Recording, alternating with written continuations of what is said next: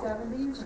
Everybody too. My name's Liz Driscoll, and I'm the president of the NUMBALUMS, and I wanted to introduce some of our other board members here. Christina Langlois was head of the history panel too, and organized all of this too.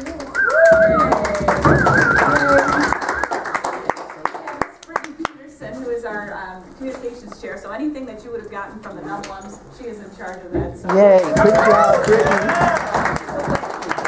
Let's see, we have Mark Peterson, who is class of 77 and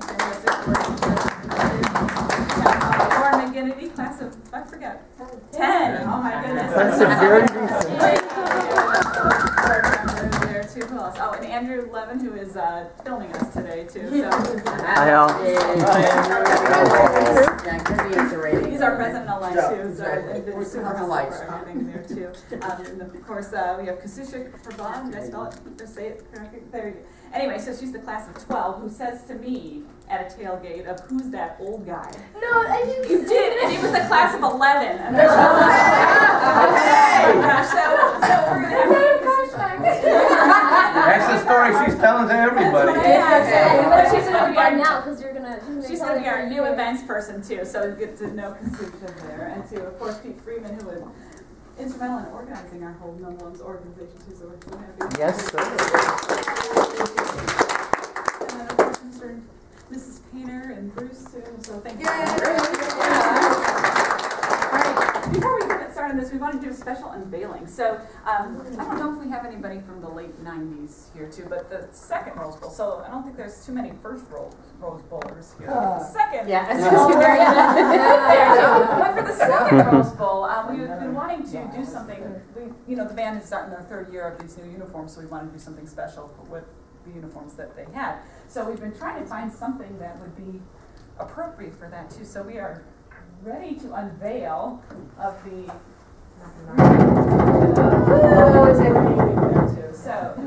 so our new so we're still working on how all of this will be presented too. So in the next couple of weeks we'll send an email out on how you can order one of these too. But so for that, and they did a super job. Like they had uniform numbers and keys and stuff too. So hopefully, that people would like this. So of course we'll offer it to our NUMBALUMS first, but I'm sure like university in general would really appreciate this too. So anyway, on with the show. Thank you. Yay. Thank you all for coming. Thank you. Smaller, we're gonna put it on the internet. Intimate. I like that term. The topic for today is again NUMBALUMS history, but I wanted to call it the changes panel because it's from the 60s and 70s, and a lot of stuff changed in the band during that period.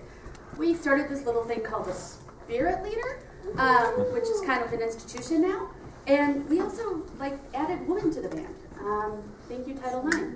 Yeah. So it was interesting. Before that, there were women twirlers, so don't get me wrong, there were women. Well, actually, one man, there was one. So it was an interesting change, and this is a period where a lot of that change took place, which is why I thought it was a great topic.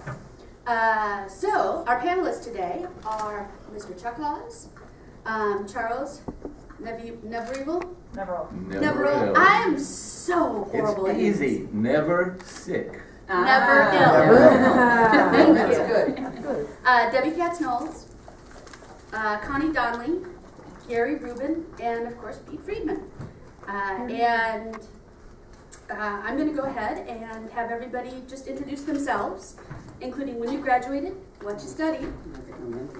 Oh, this is easy. Graduated, studied, and what parts of band were you in? And of course, what instrument did you play? So if you want to go ahead and start. Could you go over that again, please? That's so fast. Okay. When did you graduate, and what did you study? And then what band organizations were you in? I'm Chuck Hawes. I was here from 63 to 67, 1963. I was a music major. I started out as a saxophone player and played clarinet for a little while in the band. I ended up actually playing tuba, which is a story that's too long to tell today, but actually I started carrying the tuba. The second season I was actually playing the alma mater. And that's harder than playing it. Just moving the horn around the field was the big issue. What else was I supposed to talk about?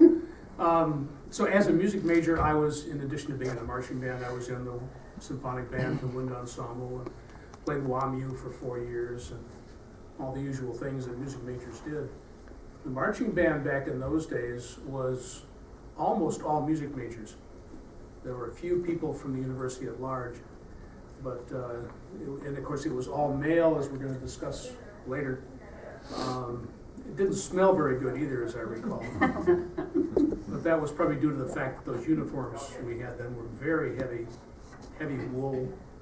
And for the first month or so, we were sweating up a storm in them. And they got sent out for cleaning every year at the end of the season, but it didn't help all that much.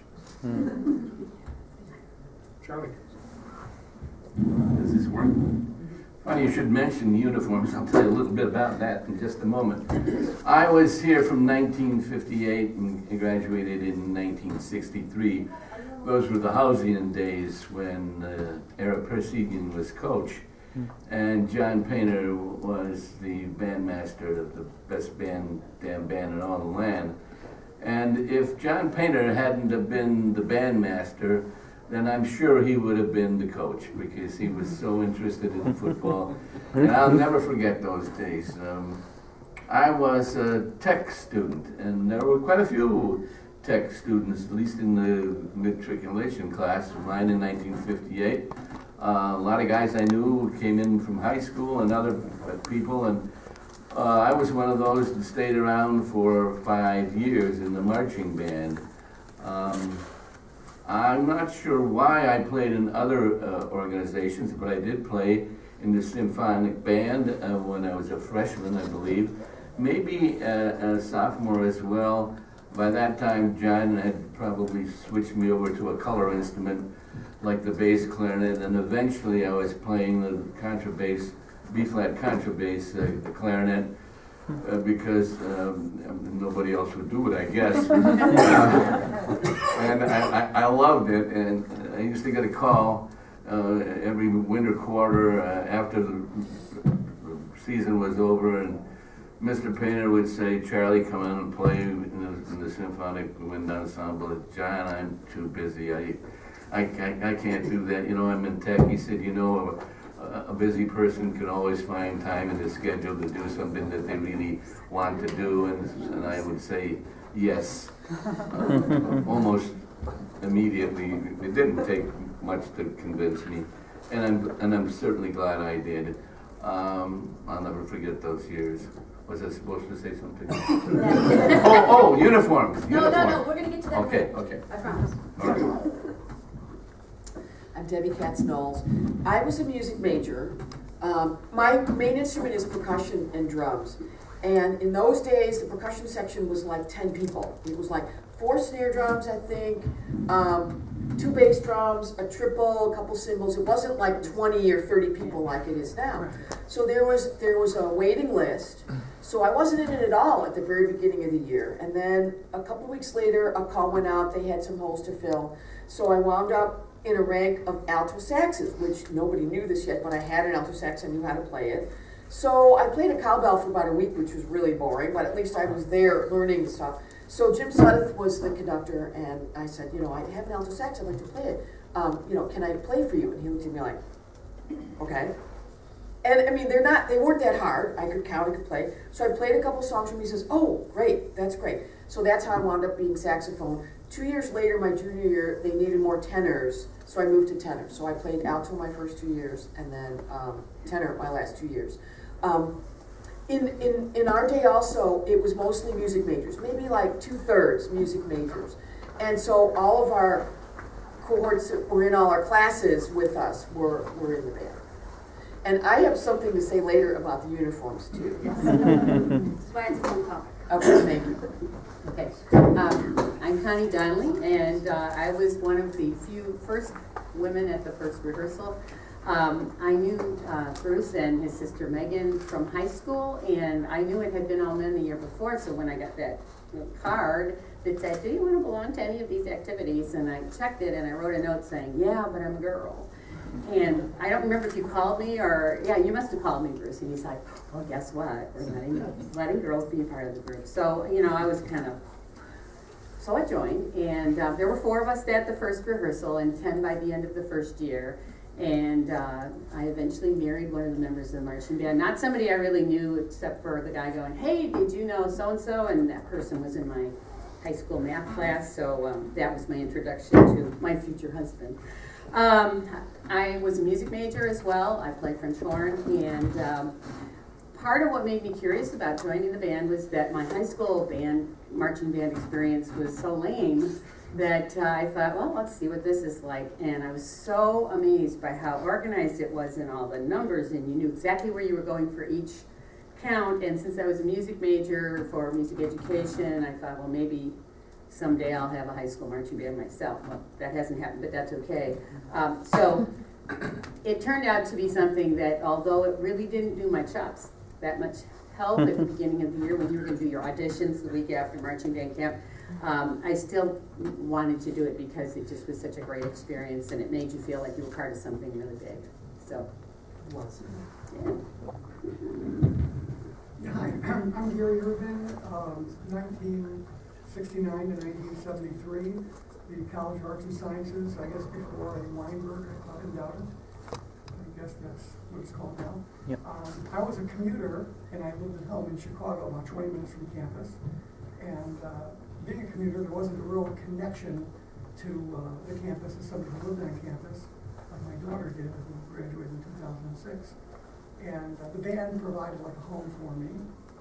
And it was probably the best thing I did, which had absolutely no credit attached to it whatsoever. I remember auditioning for Mr. Paynter. I think it was before the band. I had to play something for him, and then Sight Read Go You. I also played in the summer band, which would play Dairy Meadow on Wednesday evenings at concerts. And we rehearsed, I think, a couple of days a week. And that was a lot of fun because I like sight reading a lot of music, and every week it was different music too. And I did play somewhat in the concert band here during my first couple of years. And I have more to say. I could just mention briefly it was, of course, all male. I guess it became co-ed my last year. I thought it was my second year, but reading the notes, it was my last year. We had a twirler, Sophie Ann Schwab, and I have the distinct honor of introducing her to her husband. He was in the carpool with me on the north side of town.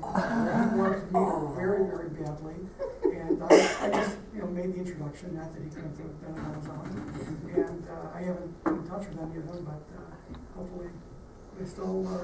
I still get in touch with. Oh, wonderful, wonderful. Good. Okay, I have more to say, but now introductions. Pete Friedman, class of 1979, radio, TV, film major. I was in the marching band 1975 to 1978 and spirit leader my senior year. I arrived at Northwestern a clarinetist, oboist, and bass clarinetist, but there were so many outstanding musicians here. I was clearly one of the least competent musicians in the marching band and knew that that was as far as I would go ensemble-wise. So that was my only musical outlet, but I got the most of it that I possibly could, and it changed my life. I realized I forgot to say what groups I played in. So I was in the wind ensemble in the symphonic band, and I played in WAMU for 3 years, and I was in the orchestra, and I played in the basketball band for 2 years. Yeah. I forgot that too. Ditto. Everything except the basketball band. I was in all the shows. I was in every band, every orchestra. Because in those days, I think my freshman or sophomore year, we had 10 percussion majors, and so we were in everything. We were in everything, which was nice. Well, some of you touched on it already, and I wanted to have you talk about who your band director was, what your initial impressions were, and what you thought of the overall leadership of the band during your time with the band. Anybody can jump in. I feel very strongly on this one because it was such a seminal moment for me. My first day of band camp, we were in Old Music Hall before Regenstein was built, and we practiced in 2011. And John Paynter was one of the most gifted speakers I ever knew and one of the most inspirational people. And I sat there with my jaw hanging and thought, if this is what college is going to be like, I am going to love it here. when I went to the band here, there was no band camp. So, to the best of my knowledge, there was no band camp. Bruce. Well, you're right. And there were a lot of changes during our periods. I think we should talk about those changes. We used to rehearse on a gravel parking lot, and the knees would be raw after rehearsal, kneeling on gravel. Things were different, although the main things have always been the same. Can others of you comment on what changes took place? Well, I was going to say, when I forgot to even say when I was in school. I was in school from fall of '72, so Title IX went through, and 72 in the fall, and I graduated in '76. When I got there, I had 2 years, I believe, with Jim Suddeth, and he was from the South, well, he's from Texas, but that was, their tradition was lots of marching drills and stuff like that, so that was pretty impressive. I mean, I had said how I was impressed with the way drills were laid out and the fact that all of the parts were written by hand and then they had to get them copied, and sometimes they were up until all hours of the night just trying to finish a drill because we changed drills every week. And then there was, and now correct me if I'm wrong, Bruce, I'm not sure, but your dad came and was at my junior year. Was that when Megan started, that he was then the band director for 1 year? Jim? After Jim left. Well, he kind of, you know, he was like the utility infielder there for a while. Right, so I mean, he was always in there, Right. but he sort of resumed the helm for a short time, and then the third year was Cliff Colna. the fourth year was Cliff Cole. Did Cliff do 2 years? Yeah. Okay, I think well, he did more than Did more yeah. than that. Okay, but it might just have been 1 or 2 of my years, and so he was quite different and did not necessarily have a big marching band background, but a whole different kind of approach to things. But either way, it was always impressive, and you always felt like you had wonderful leadership and guidance. Well, Cliff Colna did couple of the really best arrangements. That was one of the things that Christina asked me, the great arrangements. And of course, JP did Hello Dolly and Saints, and Bill Bailey. But Cliff did I Write the Songs, Cliff did Hey Jude. Those are the first two. But there was a couple more, but Cliff did more of the pop and rock ones, and they were fabulous arrangements. He was a difficult guy to get along with. We'll leave it at that. But very talented, great at arranging. I did a lot of copying and stuff for him. And then I was a grad, so I worked a lot with him. Very talented, did a lot of good things. Anything from the early years about the leadership of the band? Well, I already mentioned something about my impressions of John Paynter, and I certainly echo the comments that Pete made just a few moments ago. I don't know if we had a band camp or not, but I remember coming and playing and rehearsing with the band well before school started. I guess a lot of what goes on now is before school starts. Like all 4 of the football games were before school started this year. But I remember some of those early rehearsals too. And there was a little guy running around the tower who people refer to as Bruce over there. He must have been about 7 years old or something like that. His father was on the tower and his kids running around there, and I don't know if it impressed me, but I'll remember it a lot. And then got to know Bruce a lot better, and throughout the years, the leadership, John Paynter's leadership was very influential in my life. Taught me values that have carried me through good times and bad. Well, John, of course, was the conductor and director of the marching band in the years that I was here. I also had the good fortune to have known Mr. Bainham for about 10 or 12 years before he passed away. I worked for him, helping him with some of the transcriptions that he did. I played for him when he would guest conduct some of the groups I was in. As a member of the North Shore Concert Band for about 40 years, I got to work with John Paynter for a very long time, and with Mr. Bainham, who came as a guest conductor, and of course with Mallory, who then became music director after John passed away. John Paynter was probably the most inspiring person I've ever known. in my life. And he also came at about the end of the era of the tyrannical conductors. And he wasn't by nature that way. He was a very kind and very generous and very loving person, but he also had the ability to put on that character, which he did, especially with the young band staff members, which I was at that time. If we can indulge a quick story. Go for it. Does everyone here know Fred Hemke? Oh, God, yes. Yeah.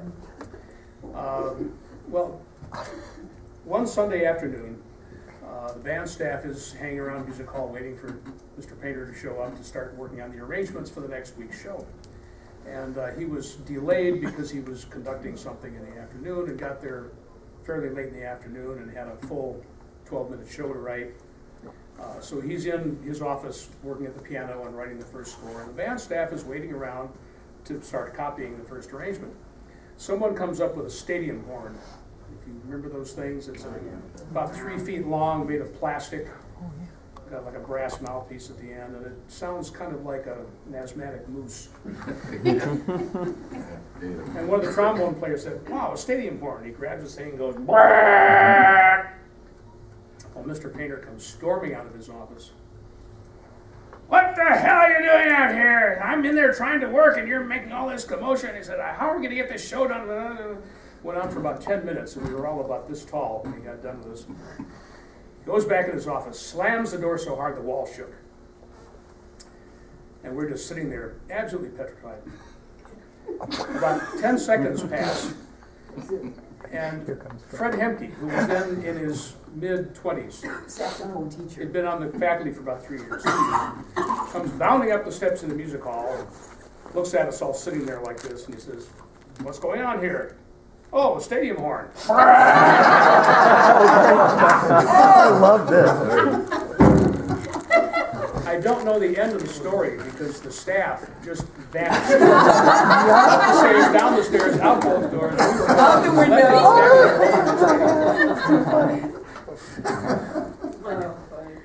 Well, the next question I have is what were the changes during that time? I wanted to start, first of all, with the marching style, because y'all talked to me about ranks and files and Greek to me, if you're someone from a more recent generation. And so if you could explain how you did marching, because that just was something that I've never heard of. Okay, well, I guess I'll jump in here. The charts that I talked about, for anyone who's from the computer age, were all done by hand. And so there were these little X's on it. You'd look at the sheet, and it would have to identify who was who on there. So it was like columns and pillar or whatever rows. Thank you. So each, as you go down the field, I don't remember if they were ranks or files, but you had a spot that was like a grid. It was like what do you call those things? The grid? Yeah. There were rows. There were rows. There were rows. A, B, C, D, E. Right. You had a letter and 10. Right. And well, I don't remember what I was anymore, but it would always pinpoint you. So if you were going to have to travel from one spot to the next, from one page to the next, then it would tell you. But in general, they would type out the whole drill that would say, okay, and it said this person will take 4 steps forward, do a 3/4 spin, and 4 steps to the right, and for each one, so that you would come out exactly where you needed to be. It was not so much the flowing kind of, I call it drum corps style marching, that is currently what most people do. And we had to lift our knees up all the time, not just during the previous. Yeah. It was this. I mean, they went around and it had to be this high. So anyway, that was Big Ten style at that time. I think one of the key differences is that, and I'll ask Bruce and Marietta to correct me if I'm wrong, that so much goes back to Glenncliff Bainham, who was a mathematical genius and figured out that it took 8 steps to 5 yards. And everything from that point forward became mathematical formulas. They were not curvilinear, asymmetrical forms. Everything was symmetrical, and you could move people in ranks and files, and therefore mathematically you could say by a number of counts and turn this way and that way, and when you do a 3/4 turn and simply 180. But it worked more symmetrically, and in some ways it may have been a more precise method of teaching. Instead of, you've got to form this arc. You knew exactly where you were based on the yard line, hash mark, or whatever. So, and then in order for that to be executed, you had to have a perfect chair step, because if you did it the right way, you could never be in the wrong space, and the alignment could never be off. That was part of the mathematical genius of it. And I'd like to add something here. That saved my bacon in the fifth year. In my 5th year, I believe I only came to rehearsals on Fridays. I was busy with labs and so forth and so on. I couldn't get to Monday, Wednesday rehearsal, music rehearsal maybe on Thursday night or whenever it was. But knowing those charts, and of course having been around them for 5 years,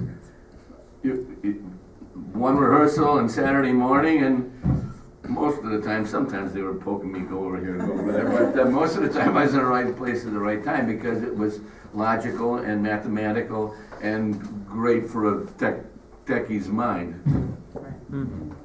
I have some pictures, and I can pass them around. That was a drill formation. I'm not sure which one, but these were some of the ideas of, here's the cat.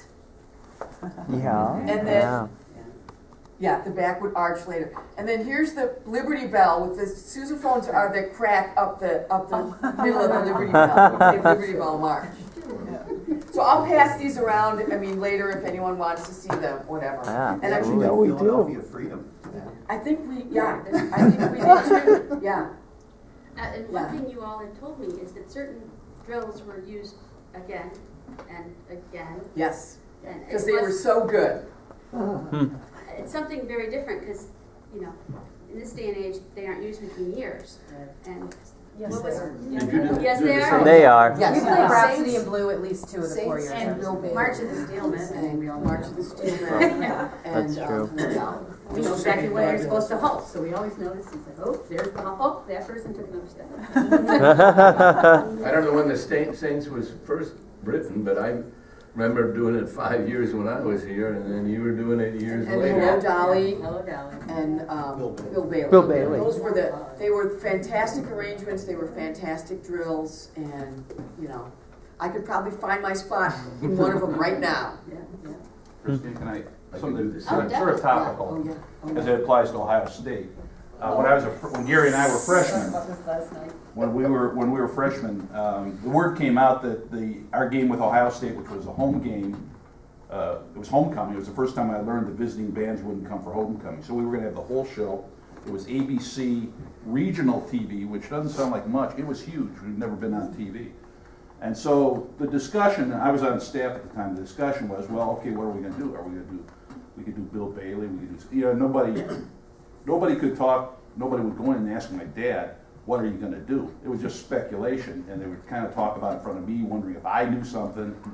And by the time I got there, I had learned not to compromise anything. So, you know, it was going to be one of them. Which one is it going to be? And it ended up, we did all of them.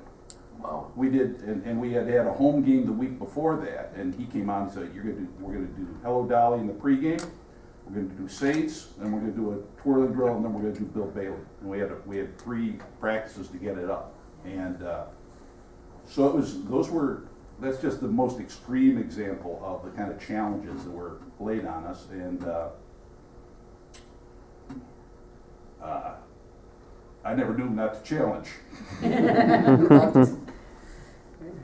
I remember another Ohio State issue, where, you know, isn't it Ohio State that Ohio and the tuba dots? Yeah. So we did this, we did this once where, and this was planned, where it was supposed to be hello. And the Jerry, tuba players started wandering off. and the announcer said, and now, you know, the band is going to, in honor of Ohio State and how they do the script Ohio, they're famous for, we're going to spell out hello.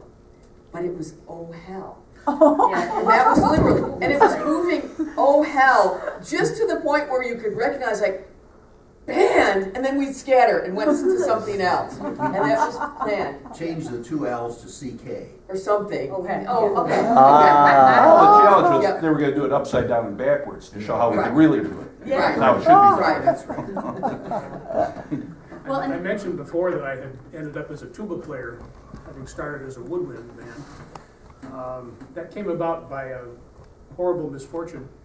Well, 2 misfortunes actually. We were having a Saturday morning drill before the game, and this was one of the only time in my 4 years that we were on television. I think it was because who we were playing. They wouldn't have televised Northwestern otherwise.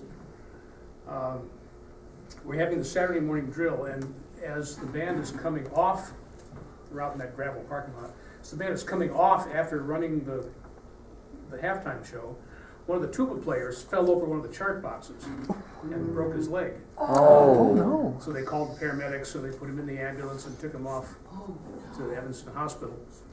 Well, that left a big hole because we only had 12 sousaphone players, and we had I think it was 12 by 12 in those days. So Mr. Paynter looks down from the tower and says, and I was non-marching at that point. I was on the band staff and I was doing music and charts and so on. So I wasn't regularly in the block. Mr. Paynter says, Hawes, get out there and fill that tuba spot. Well, the drill was over. You know, we'd finished the practice. We'd go off to lunch and then it's the game. I thought, what the heck am I gonna do now? I thought, well, I'm certainly not going to play this monstrosity. So I took a set of charts and I circled all the positions that this tuba player was supposed to be in red, and cut the charts up and put them in the flip folder. Threw the music out and put the charts in the flip folder. Yeah. And figured, okay, I'll just follow the charts. So we get out there for the halftime show, and the cameras are on, the red lights, you know, on there, and they're out there, we're marching around, and I'm terrified. Everything's going pretty well. We're doing our drill, and I had one of those 270-degree spins. You know, you plant your left foot and spin around and then go this way. And the flip folder slipped out of my hand and flew about 5 yards off in the other direction. Oh, no. Now, if I'd been playing a piccolo or something, I probably might have thought about whether I could sneak over there and grab it. But But with a With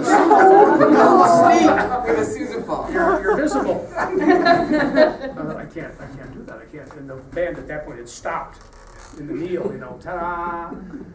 What the heck do I do now? So I figured, all right, I'm just going to get myself between 2 other sousaphone players, and wherever they go, that's where I go. And it almost worked. The formations were a little lopsided because sometimes there'd be here, here, here, here, and then there were 3 right there.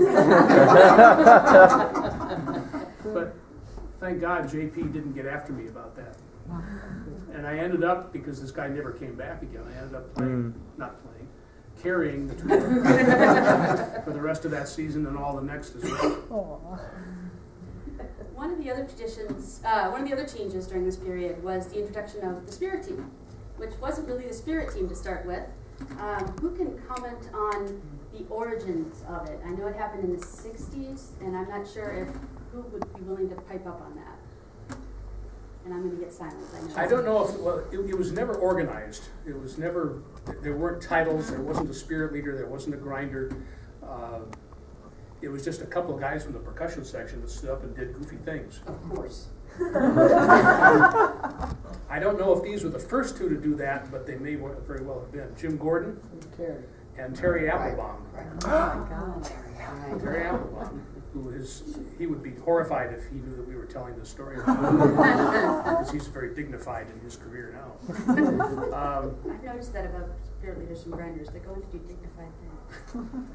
Terry, That's encouraging. There are exceptions. There are directors of the school and major universities and things like that.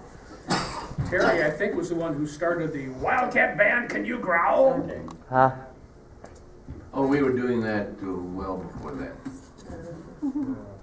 I think Terry and Jim were basically tremendous experts and comedians in their own way, and they had grown up as friends forever. Slightly off kilter. Yes, very well, slightly. Exactly. I think that they were the first ones to.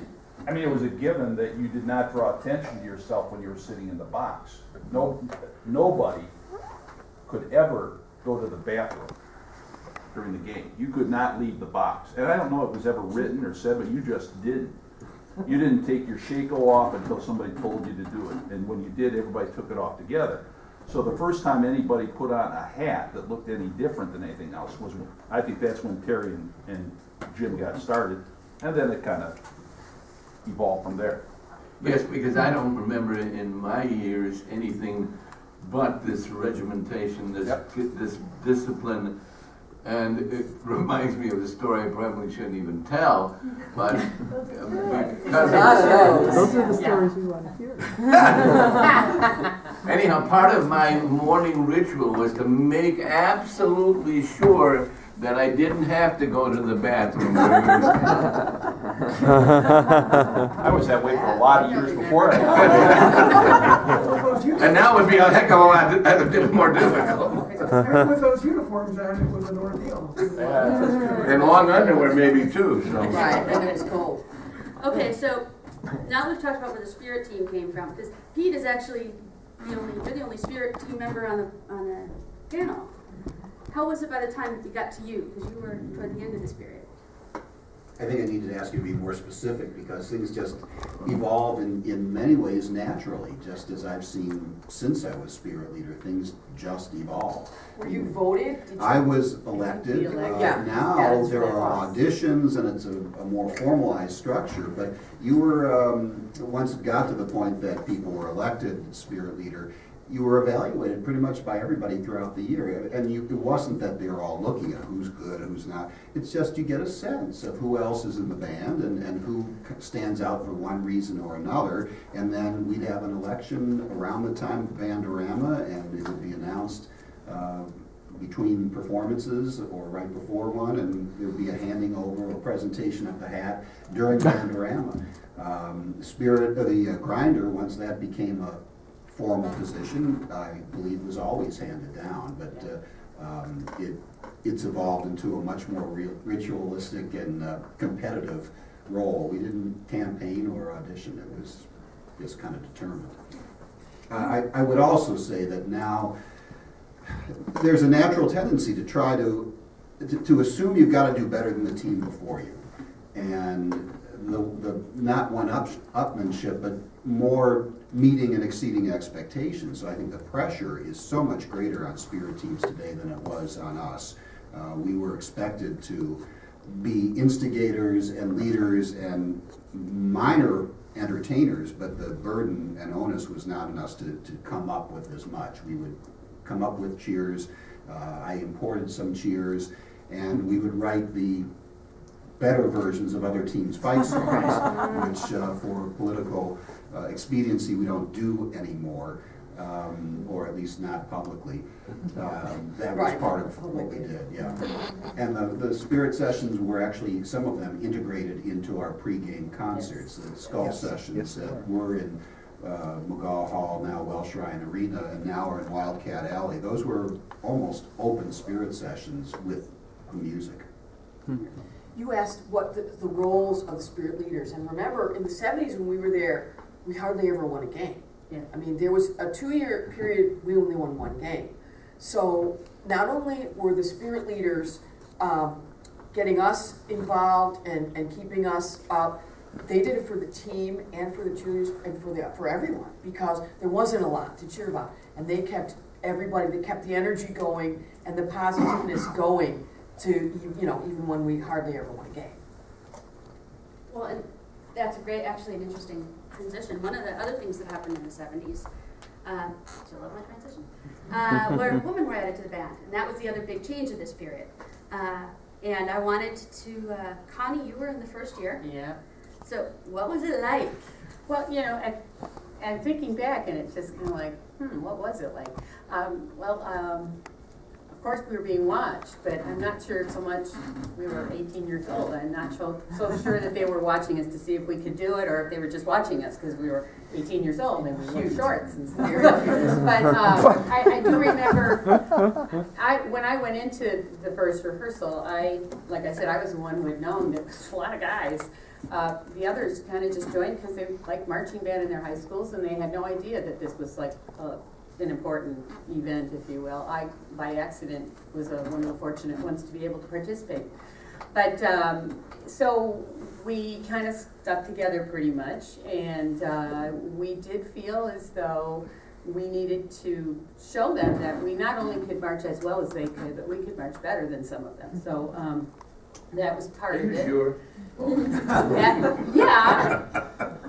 Never mind. But when we learned alma mater, we were not to sing anything above the tenor. And so we all sang the tenor part, which goes down pretty low. I was able to sing, but I'm sure there were people who couldn't get that low. And I still, to this day, will not sing anything up in the upper range. It's got to be the tenor part of the four part that we learned. And we were proud to be doing that. And nowadays, you can kind of hear some of the higher voices singing, oh, you're not making them sing the tenor anymore. If I can speak to this, because I was actually in the band during the transition, although it's all a big blur to me. What was the reason the women joined the band? I was under the impression that the ranks of the membership were thinning a little bit and they needed to beef it up. So they opened it for that reason. And I also believe it was a requirement for a first-year music major to be in the band. Whether that was new, old, or that's not correct, I don't know. And this was another way to beef up the numbers. Right, and I can speak to what my impression of that was. I'm not sure. It was my understanding that, well, as a music major, you were a music major for 2 years, and then your junior and senior year you chose whether you were going to be a performance major or musicology or music education. So in those first 2 years, no one was like focused on, I'm going to be a performer. I was never heard that you were required, although I believe maybe there was that requirement at one time, but it was understood that if you were a male music major, you were going to be in marching band at least those first 2 years. It was the case when we were there for sure. So did they say it was required? It was a requirement. Okay, so I think as the women were allowed to come in or whatever, we never felt that we were required to do that, and perhaps that's how it's kind of softened, because it was, I couldn't remember if it was a lot of music majors or not, but the numbers had dwindled, because Deb's got a block here of 150. My freshman year we had 96. So, and I remember going recruiting up, there were small groups of players that marched up and down the first week or two of school, marched up and down the hallways in the dorms trying to drum up people who played who could possibly join to help fill the block. So, and the official reason that all of the Big Ten bands had to accept women was Title IX. If women could play sports, women sure as heck can march in a marching band. Yeah. Honesty compels. I have to, Connie is being excessively, she's not shining her light enough. We had, I think it was 10 girls came in. By the end of the first year. I was a senior, and I was present, and I saw the change coming, and I lived in a family where I knew that there were certain things that were okay and weren't okay, and I knew that there were times my dad was biting his tongue. I can still name probably 8 of the 10 girls who came in. The girls who came in were unbelievable marchers across the board. There were no charity cases at all. And when she says try to be as good as some of the guys, as far as their marching ability, I'm sure there were people who thought that they didn't belong. There was no question that they were among the very best right from the start. This one especially. Oh, that's true. Yes.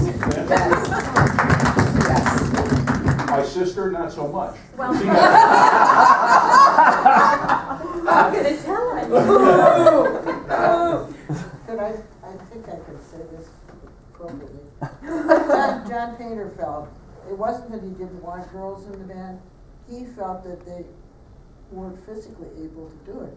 Then Connie with her, the way she did it. Well, And a bunch of others. Half the men in the band when I was there weren't physically able. Well, and that, as part of it is that I was an athlete in high school, but because it was before Title IX, I never was able to do any interscholastic type competition. And I belonged on, I don't know, 3 or 4 sports during the year, but we had never done any competition with other schools. So when that went through, I was like, oh, I missed out. Well, so I was physically fit already, and perhaps that's part of why it really appealed to me, because it was something physical you could do. And so anyway, and then eventually it petered into the university, and they did have a gymnastics teams for 3 years that I was able to belong to, and eventually got a letter for. But so I mean, it helped that I was already physically fit. I'll take the Peter line to jump in. I was a freshman when Connie and her classmates were seniors, so I remember being surprised to learn that these were the first women to be in the Northwestern marching band. My high school, it was probably an even number of men and women, or boys and girls, so there was nothing unusual to me, but I remember being impressed by how good all the women were, not to mention how hot. And short white shorts. Yeah. Those were the days. yes, those were the days. So we got to the band banquet every year, and one thing that Mr. Paynter did was say something about every senior before I don't think we had as many senior speeches as any like we do now, but he said something about every single individual, and it always amazed me because there are always people in the band who are quiet and none of us really knew really well, and he had something to say about everyone, and that was enlightening to those of us who didn't know that person. So that year that you were a senior, he went down the line and talked about every senior. When he got to his daughter, he said, and they were very short comments about each person, he said, there was a time that I said there would be women in this band over my dead body. And then he turned to Megan and said, Megan, it's been a pleasure. Oh. And to me, that was an important moment because we all acknowledged there was no difference, and it never should have been that way. It was part of the tradition that really Northwestern was not alone, but the time had changed and the time had come. Well, you know where that all started, of course. The marching bands were modeled after the military precision drill teams. And so that tradition had been established that way. A lot of early community bands were based on VFW bands or other military veterans organizations. They played in the service and they would continue it later. So it was, I don't think it was intended to be discriminatory. It just started out that way, and it took a long time for it to change. I might add something as well. That probably wasn't the case. And I remember John Paynter's attitude toward it, at least what I thought it was his attitude, which was corroborated already by the Paynter family here. But the marching band, when I was there, was pretty much a macho group. I mean, led by a strong guy. It was, we thought, the second most important function of the football season was the marching band. And we were right behind the football team at that time. And when I went to school, it was much different than when you went to school, because I can remember, I just read Paul Flatley's little blurb in the 63rd or 50th reunion. He mentioned the fact that he remembered that we were first in the nation for 2 weeks in a row in 1962, and we were a heck of a football team, coached by a heck of a guy, Era Parsegian, and we were a group that supported them, and it was a macho group, and that's all there was to it. It was different. The Alumni Association was so excited about what Era Parsegian had done in that 1962 season that they bought him a purple and white Buick Wildcat automobile. And just a couple weeks later, I think, he announced that he was leaving Northwestern to become head coach at Notre Dame. That's right. Oops. Yeah. I don't know if he got the car back or not. Well, the next topic is something you all have touched on already. It is the wonderful and sometimes not so wonderful topic of uniforms. And, okay, I have to start with Charles Neverill. Got it right. You told me about an interesting game where somehow you ended up with purple skin. 1958, in Oklahoma, under the coaching auspices of Bud Wilkinson, came in and played at least a locally televised game here. Oklahoma, of course, a great tradition of football, and Eric Parsini was the coach, and I didn't go to this, I don't remember this pep rally, but somebody told me about it the other day, that Eric guaranteed that we would win the football game. At any rate, we, in my 5 years at Northwestern, in the Northwestern band, I don't think we ever had rain slickers. I never remember rain slickers. And it rained that day in that Oklahoma game, something terrible. The turf was grass turf in those days. It had rained too hard to do a halftime show, but I'll tell you what, we sat in the ranks for the whole game.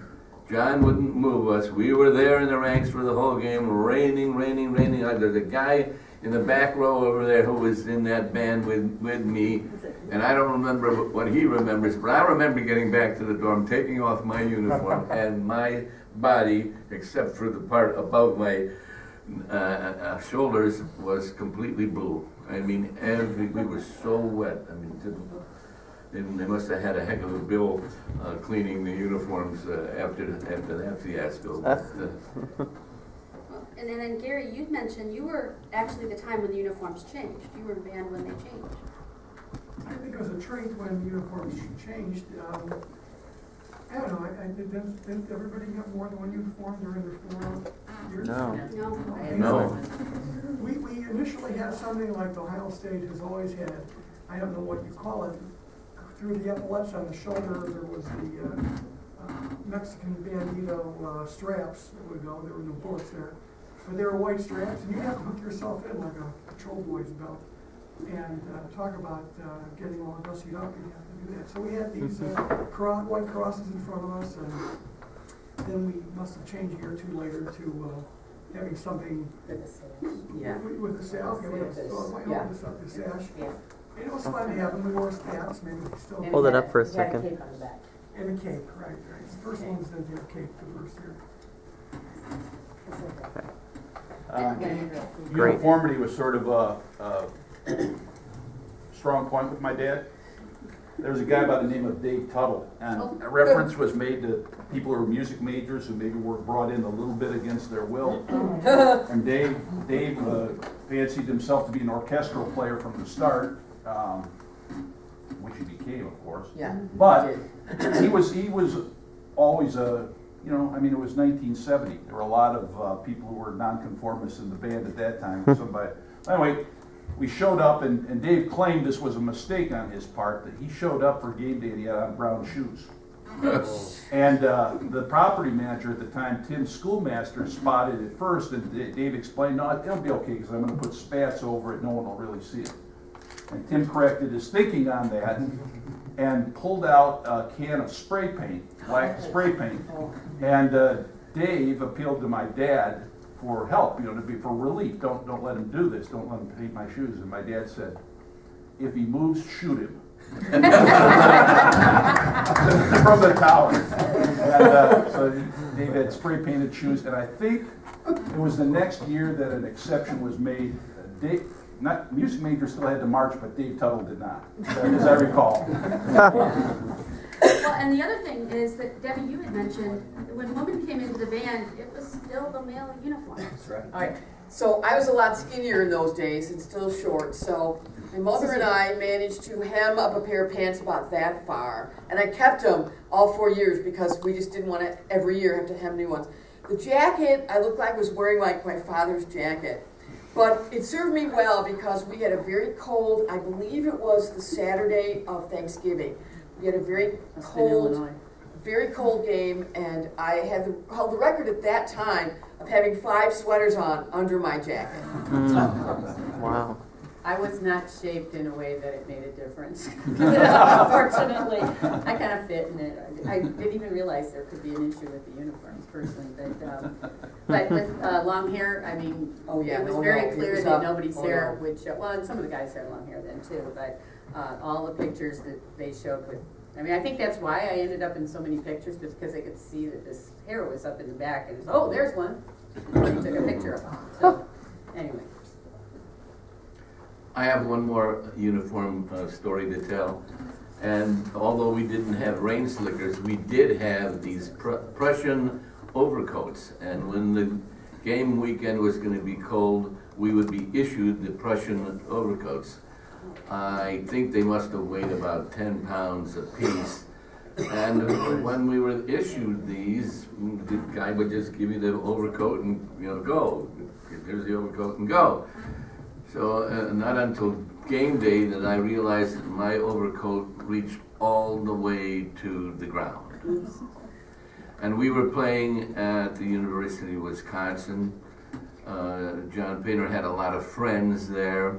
And it was fine in the pregame, and it was fine in the halftime because we were in our regular uniforms. But in the postgame, it was cold, and we were going to leave shortly after that. So John said, "Everybody put on your overcoats." So here I am, an E10 clarinet roll right on the end, and I'm marching, and all you can see was no feet or anything like that. and John's friends are next to him, and they're giving him a hard time about, look at that guy. That's so funny, that little guy over there. He's got this long jacket on. How come? And Mr. Paynter looked at them, this is the way I heard the story at least. He said, he's a divinical student, and that's required.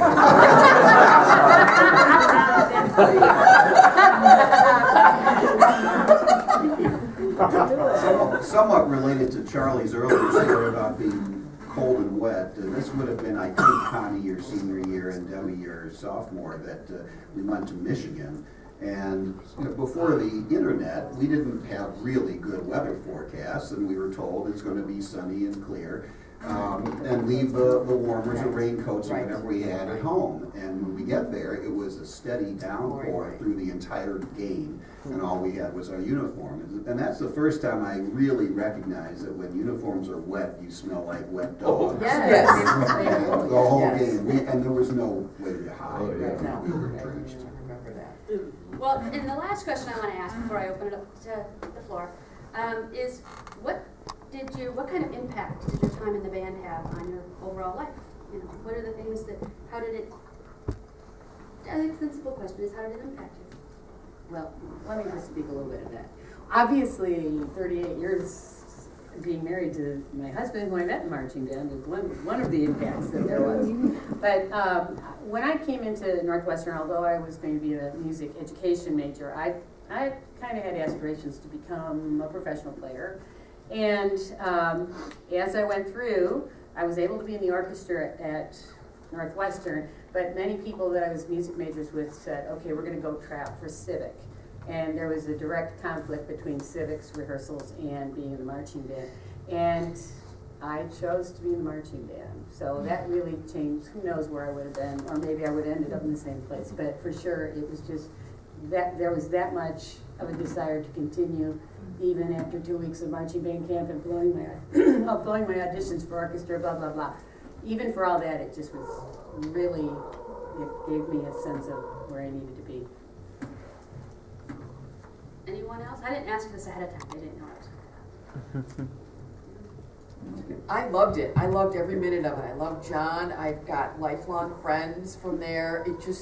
It was, you know, you spent so much time every fall that was the main thing that you did. Yeah, you did a few homework and a few school, but that was the main event of fall, and I loved every minute of it. Still true. I don't know that I can separate the three issues of the marching band and band staff and John Paynter. They all were interrelated, but I think the strongest lesson I learned from that time was the things that I thought were the limits of my endurance weren't. That we all had reserves that we didn't realize we had, and that experience, particularly John Paynter, brought that out. There's no question what Chuck was just saying is, I think, our universal experience if you were in the band under John Paynter, that he taught you that what you thought your limit was not, and that there was so much more that you could reach for and achieve. Yeah. Like everyone who comes to Northwestern, you're a smart person, you're accomplished in many and different ways. Speaking personally, I had leadership roles before I got, excuse me, before I got here. So I never would have dreamed that I could have been a spirit leader or a role like that with such an outstanding organization and a Big Ten marching band, or that the guy who had been the announcer for 16 years that I thought no one would ever outlast, that I could more than double his tenure in this role, and it's now part of who I am and what I am. I can't just say I had my 4 years in the band and 4 years at Northwestern and that was it. It completely redefined my life and who I am. Anybody else have anything else? Otherwise I'll open it up. When you think about a person as I do, as often as I do, think of John Paynter, it certainly must have had an impression upon my life. Sure, music's always been important to me. It was a very close call in high school as to decide whether I should become a music major or not. I was offered some form of a scholarship here from what my band director, Ben Steuben, told me. And I wanted to be pre-med, and I really couldn't be pre-med and be a music major, so I chose that route. But, you know, as I said, being a commuter, the family feeling that I had every year, that fall was wonderful. And even after graduation, I mean, I never missed homecoming. I have all these buttons to prove to it. And well before, these aren't all of them, and well before there were caps or baseball caps being sold, people bought these purple berets back when they would come back. It wasn't just the purview of the season home players. Everybody would wear purple hats if they could. And it was pride and joy. And I want to congratulate this organization, too, for growing the way it has, because you know, there were no NUMBALUMS when we started, then there were NUMBALUMS, and then several years when NUMBALUMS became an official organization of the Alumni Association, which is phenomenal, and I'm always told that we are one of the strongest and most loyal groups there are. And if you turn around out the window, you'll see all the people walking back from ESPN College game day out there. Cool. So, do we have any questions from the audience? So you mentioned before kind of the Rise of the Spirit team and Jim and Terry, it was very regimented, and then these guys kind of came out as extroverts. How did band leadership, how did John Paynter react to that? Like, was he just thought it was kind of funny? Or, I mean, it seems strange that that was allowed to go on. Well, I think he recognized how important it actually was. The guy who was the grinder when I was spirit leader had his role for 2 years. I had it for 1. And his name is Jeff Baker, and Jeff is very proud of the fact that one day Mr. Paynter went to him and said, Jeff, the band is really down. We need more energy.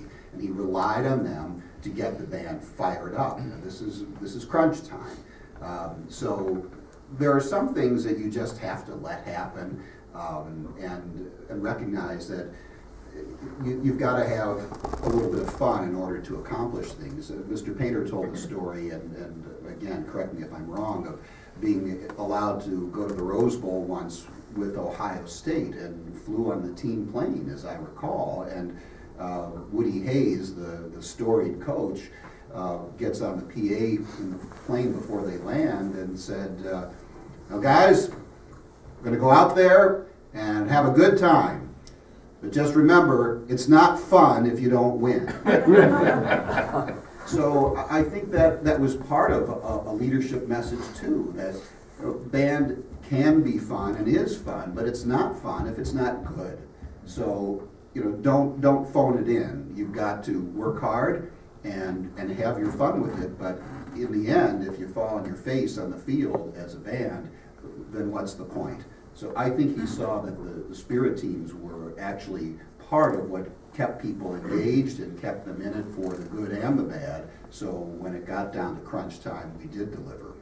That's interesting, because we hadn't talked about the fact that there was a competitive nature, band against band. And I remember that distinctly when we went on the field we were there to beat the hell out of the band that was the band of the day.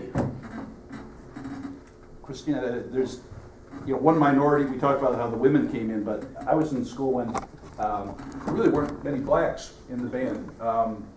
There would be occasional, and it was like a rare event, and a lot of people didn't know. Well, it was sort of a source of interest. When I was in the band, there were for the first time, there were 5 or 6, and I think maybe the first kid who was black was on the staff.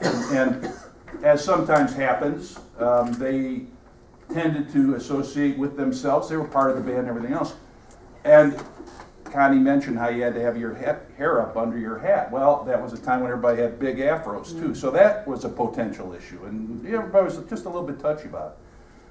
And you said, how would my dad react to like spirit leaders? I think one of the greatest moments ever, these guys, spirit leaders were doing their one thing, and then there was this squad of like 4 black guys who were marching around the side, and you're coming around the north end stands. Yeah. That's the picture. Yep. And it was completely spontaneous. He just ran down there. Whatever that was And called. what you can't tell from that Getting is it's like the soul train dance he's doing, which he had never done in his life. And if you notice, most of the pictures that capture it, the guys are dancing like this, and my dad's like this. He's like their feet, where's it going? But there was a point to it. It would be out of character for him to draw attention to himself. The point was made, and it was an important one. The other thing I think that is important, and a lot of people forget, that when Chuck or Charlie were in the band, my dad was only maybe 7 or 8 years older than him. So he was a kid, basically. He was ahead of his time in many ways. But he also had to, at that point, he had to be a disciplinarian because he had to kind of maintain a little bit of a distance. It was rare that anybody had the opportunity, even though they were, if you talk to guys who were 3 or 4 or 5 years older than my dad, they didn't call him John. You didn't do that. But eventually, he loosened up as he got older. And he was never short of confidence. I won't say he had to get confident, but he understood that part of it a lot more. And I think the regimentation loosened up a little bit. It had to. When Gary and I were here, we were here from '69 to '73. What a crazy time to be in at this place. And you had to loosen up a little bit to survive. And I think to his credit, he did it and adapted well. He also set some expectations. We were never lectured, but we knew very clearly what the boundaries were of what we could do and not do. So not exactly censorship, but it was, you could tell by the look he was giving you whether or not you would cross the line and don't ever do that again. Today there are very long spirit sessions that are very entertaining and follow Thursday night rehearsals. Spirit sessions, at least in my generation, were not separate like that. Thursday nights were music rehearsals, indoors, sit down, and the spirit team was given, depending on how crunched we were, anywhere from 3 to 10 minutes, and that was the spirit session. So things, again, naturally evolve. And I was going to say, last night, my husband's fraternity brothers, we met for dinner out in Oak Brook.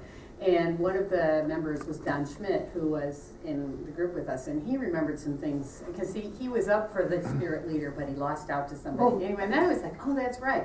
So he was mentioning when we were, and it was really special, when we were invited to participate in an Ohio State spirit session before the game we played there, and how, I don't know if were you the spirit leader at that time? No. So whoever it was, it was Rick, right? And so he knew all of the songbook that they go through, all their spirit and all that stuff. We had words for every one of their songs. So as soon as they would do theirs, we would sing our rendition of it. And it was great. It was supposed to be such an honor to even be invited to this, because it's usually closed to everyone, but our band was invited because I guess we were that special. Well, Mark Peterson has a copy of that, and it's very generously made that available, and a lot of alums have now heard that. That's right, because I think that's what Don was saying, is he had seen it. Right. And I've heard it. Yeah. At the time, we had cassette tapes, and someone gave me a cassette recording of that same thing. So when we went When I was spirit leader, 5 years after that, I studied and transcribed everything on that recording, so we were prepared and basically reenacted it. And because it was 5 years later, there was no one in the band at Ohio State who had been there when that happened, so it was all over again. Bam, bam, we just smacked them down one after the other, including me conducting them in one of their songs. And, how do you know this? And we got this covered. Then we came back with our version and, you know, wiped them down. By the way, I think we were beating Ohio State 12-7 at halftime of that game in Columbus. It was an amazing. Not when I was there. Not when 60 to nothing. We So lost, when we went to. okay, well, we lost this game, but it was a phenomenon that we had a lead at halftime. But they won the halftime. You know, if you've ever been to that stadium, it looks like, you know, it's like a monument. And they had these state troopers with shotguns all around the stadium. And I was worried that if we won the game, they would take aim at us. There was another question in the back. I was going to ask, at the end of practice, we always used to say, who's got the best band in the land? Do they still do that? I don't know, did they do it during your era? Yes. Do they do it now? Yeah. After games, the band circles up at the end of the game on the field and sings the alma mater, and Dr. Thompson leads that chant. Do they say anything afterwards? They don't say Northwestern. you better believe it? Yeah, she does. Yeah. That's right. I have a question for Pete. I didn't think I was going to raise this issue, but you said that being in the band was a seminal moment. I always thought I was a seminal moment. And so, you know, maybe we have more in common than I've realized over the years. I need to look into this a little bit. Are there any other questions? That's another interesting one. The circle in the middle of the field, and maybe Peter, someone who's been around, when did that start? Because I know we never did it back in the, I mean, we never went on the field. We'd march out and we'd meet up back by the equipment room to turn stuff in, and then they dismissed from there, but we never had. I remember coming around and we marched out and played by the old locker room. Right. That was a purpose, that we would play outside. The picture that Debbie has, Yeah. generally outside the stadium, outside the team locker room. So we would play for them, and we would do the "We Love Our Team" cheer for them, and then we would do the alma mater, and Mr. Paynter would ask who's got the greatest band in the land. That was very much in public. Our family and friends and other people would hang around and watch and hear what was going on, and they could hear whatever parting comments Mr. Paynter had for us before we were dismissed. When the stadium was remodeled after the '96 season, that's when things started to change, because the locker room then was relocated to the north end of the stadium. We tried to do the same thing outside the locker room doors so the team could hear us, but that's a very narrow area, and family of the team and friends are all waiting out there, so we had completely blocked traffic. Well, you can't do that. So we moved to the northeast corner by that gate, and then we found out the team doesn't even hear us over there. So then it evolved, so we moved under the northeast corner of the stadium outside of what was then the band equipment room, and we'd be within the gate and people would be outside watching. It just reminded me of that scene from Sound of Music with the nuns locking the gate. All the family and friends are, you know, craning their necks to look in the fence as we're huddled up, arms around each other, singing the alma mater, and Dr. Thompson doing the dismissal. And then we lost our storage room under the stadium, and we had no place to go. So there was a game where it was kind of a mob scene, and it just made sense. Let's just huddle up on the field after the post-game concert and then form one big circle. So like everything, things just evolved, and that was kind of a slow evolution of what happened there. Can I ask a question? We didn't touch on this, about how things have changed, how homecoming parade has changed. When I was a little boy, my aunt was a PhD candidate here, and she would bring me and her family to watch the homecoming parade. And I was a little kid, and I thought it would be great, and of course I achieved that goal. But that parade was not here on Sheridan Road. That parade was from downtown Evanston through Fountain Square. Do you people remember marching in downtown Evanston? No, we went up Sheridan Road. Chuck or Ms. Maverill, where did you march in the homecoming parade? Was it on the campus or was it in downtown A Evanston? couple times we went across Central Street. I remember a lot of things, but I can't answer that question. I mean, it's been down Sheridan Road now. I thought we marched down Sheridan Road in those days, but I think it was Sheridan. And both. yeah. Go around. And I remember having pep rallies down on the North Campus too, on the other, on the west side of Sheridan Road. Well, there are always questions of how do we deal with the city, because we've got traffic and people, and when, depending on when the parade is, we're going to be either attracting a big crowd or no crowd, and they'd experiment. They'd go up and down Central a few times. They'd go through downtown Evanston, and also some of the homecoming parades were Saturday morning before a game. I remember marching across Central basically to the stadium before a game. That was tough to do all that in one day. Are there any other questions? Hey, well, first of all, thank you all so much. And to the Painter family as well, you guys have had a bunch of great comments. My question was about, when I was doing some research, by the way, Andrew Levin, you may have seen some of my articles in the newsletters. I like to do a lot of historical research. One thing I encountered was while Bainham was off doing military service during World War II, it talked about the band being co-ed. Do any of you know about that at all? During the World War II? Yeah. No. No? No knowledge. I don't know about co-ed. I know that they were very much hurt for personnel, and so you have, you know, now a lot of those people have moved on, but there were a lot of, you'd run into people who never went to Northwestern, who were high school students at Evanston, who would march in the marching band, or would come in from University of Chicago and march in the marching band. So they were, and actually, I don't know, you know, Mom? Who was doing the marching band when Mr. Bainham was in Europe? I have no idea. I don't know, it's in that thing that Frank wrote. Oh, all right, well, There's some information it exists on somewhere, but, Okay. so there had to be archives. someone who was a director of the marching band other than the ones we usually think of, but honestly, I don't know, because whoever it was, I'm sure did it exactly the way Mr. Bainham wanted it. There would have been no room for innovation. Yeah, there's actually, for anyone who wants a pretty good history of the band, it doesn't have all the color that these panels do. Frank Vespov, I can never pronounce it. Thank you.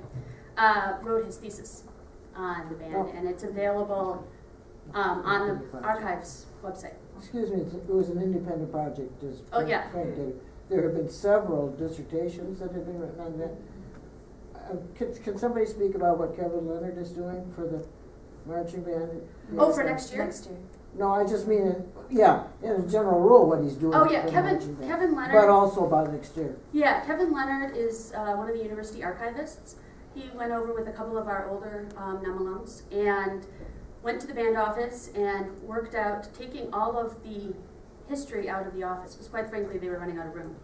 And a number of band directors were very good pack rats, which is wonderful when you're trying to develop history.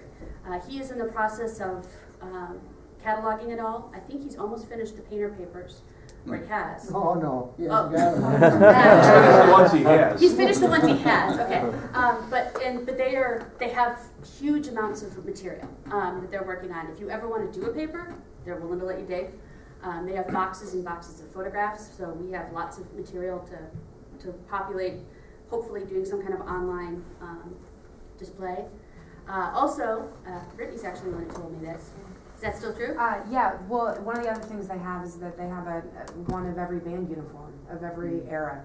And I think most of the drum major uniforms and batons and all that kind of thing. So next year, I don't think it's specifically for homecoming, but during next year's homecoming, maybe for most of the fall, every display case in archives in the Deering library is going to be dedicated to the marching band. So they're going to have the uniforms up, they're going to have a lot of the papers and all that stuff displayed. So come back next year too. Yeah, if you go over there right now, in the front lobby of Deering, if you go through the Deering doors, they have the batons from the sister-brother duo. Good. Yeah, the Curtises. They have them out with pictures, and because their big thing is on scrapbooking, and they have some scrapbook materials from the twins. Yeah, I want to just, this is more in the nature of a plug for Kevin.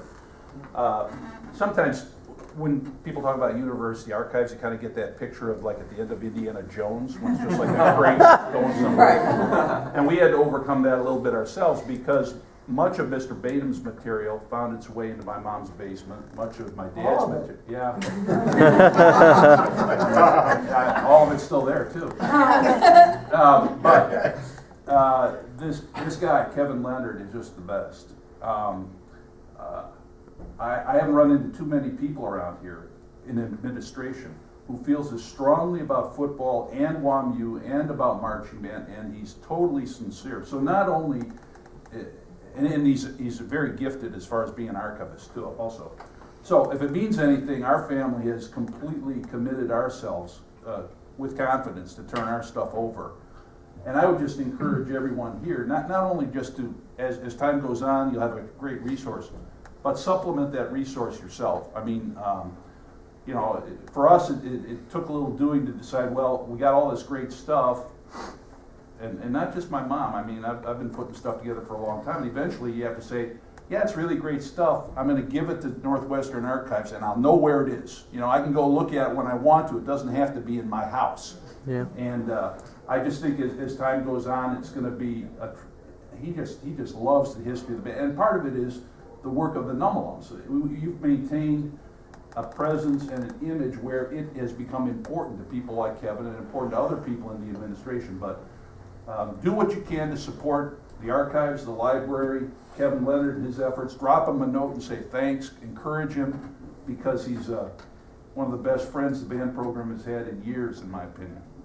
Well, and that's our ultimate goal, is to digitize what we can and make sure everything is safe with the archives. Everybody brought this stuff. They don't know this, but I'm going to borrow it and scan it. We want to get everything electronic because the archives are great for research, but anything, especially pictures, especially stuff that's very easy to consume and isn't like 20-page long papers, because I hate to tell you, but today's generation takes things in 5-second sound bites. We want to have it up on the internet, and that's our ultimate goal. We're not there yet. We're still collecting, but that's our goal, is to take part of what the archives has and make sure that it's a presence so that people can learn that, you know, we're one of the oldest university marching bands in the country, and we have this huge history, and it's nice to brag about it occasionally. Kevin will take anything, everything, and you don't have to feel that it's insignificant. I found, we inherited Mr. Bainham's bronze baby shoes. He wants them. Yeah. Oh, of course. He will take anything, and we're not kidding. There's people who've given me, they're like, what about this? I'm like, here, I'll take it to the archives. And they're like, really? I'm like, Yeah, and don't feel like you have to give them, this is directed to you, Mom. No. Don't feel you have to tell him the context of everything or what the details are on it. He's trained, give it to him, and he'll give it a context. Right, Mom? Yes. All right. That's what they did when they emptied the band office. Literally, they went in and they said, here. And it was boxes and boxes. We have old film, which we somehow have to get transferred to digital. We have old film. I think we have actually a couple of shows from Bainham's era. I have a couple at home. Yeah. They gotta go in there. What? They have to go into Kevin. Yeah. And so there's a lot out there. And that's what we're happy about, is that people are interested. If you have material, feel free to donate. We always love to see it, because then we'll scan it and then we have it in our possession, and then we'll make everything we get. If you don't want it back, we give it to archives. Yeah, None we of us pass hold it on on to it, because I don't want it lost in my room or in my apartment. Let me mention two other things too in this context. I understand that the 1960 Strike Up the Band film It's on YouTube. is on YouTube now. Oh, cool. Yeah. Have you all seen it? Yes, it's wonderful. If you haven't, that's a fantastic source of information about what the band was like. And that was slightly before my time, but we had the same uniforms, and I knew all the people that were in that film. It's wonderful to see that. The other thing is, if you haven't already gotten a copy of the 50-year retrospective CD, of the marching band. Held approval. It's great just to hear that old material, and hear how good some of those old bands were. Also, the booklet that goes along with that, which Bruce had a big hand in putting together, is a wealth of information about the history of the marching band. And that's available for anybody who wants it. Chuck did a lot of recordings for that. He's the person really responsible for getting the sound of the bands to be as good as it is. So thank you, Chuck. And to end up, I wanted to thank all of our panelists for coming, thank all of you for coming, and I guess the last thing to say is go Cats. Okay. Go Cats.